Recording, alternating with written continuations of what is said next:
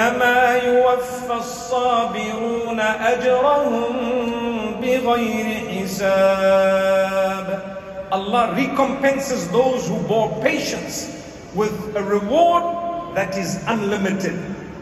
So when you're going through problems, just thank Allah. Oh Allah, I thank you. It's tough. Help me through it. I'm not saying don't ask Allah to help you, and I'm not saying don't do anything about it. But I am telling you to thank Allah and to bear what is called a beautiful patience.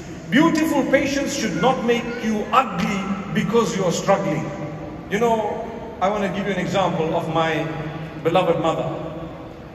She used to have an issue with her arthritis on her knees. And alhamdulillah, she's had a double op, and mashallah, it's helped, and she's walking and she's quite healthy. Alhamdulillah, may Allah subhanahu wa ta'ala grant her good health. She's in her late 80s, okay?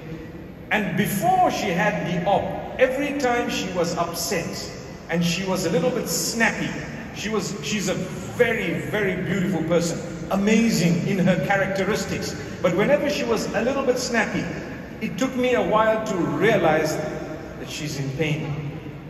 She's in pain. So because she's in pain, she's irritant. Any small thing, she just gets upset with it. She can snap at you because she's in pain. And the same happens to all of us. When your mind is occupied with something, you get irritated with your loved ones because you're occupied with something. Imagine dad or mom is busy on the phone and the child keeps coming and it's something very important. If it's not important, put your phone aside and deal with the child. But something very important, what do? You normally get irritated. The child can come and say, yeah. You know, you'll smile first, say, okay, step aside. Hey, step aside.